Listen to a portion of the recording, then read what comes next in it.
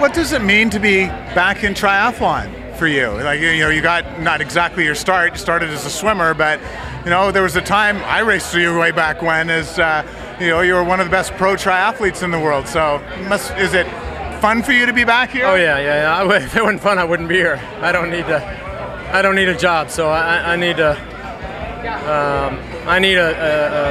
challenge in my life. I need some stuff to do. I like to train. I like to suffer a bit, and today was a little over the top, but it's great to be back. This sport's changed a lot. You know, back when I raced, I mean, I did Olympic distance races. I did even shorter sprint distances. Very different game than back then, and not better, not worse, just different.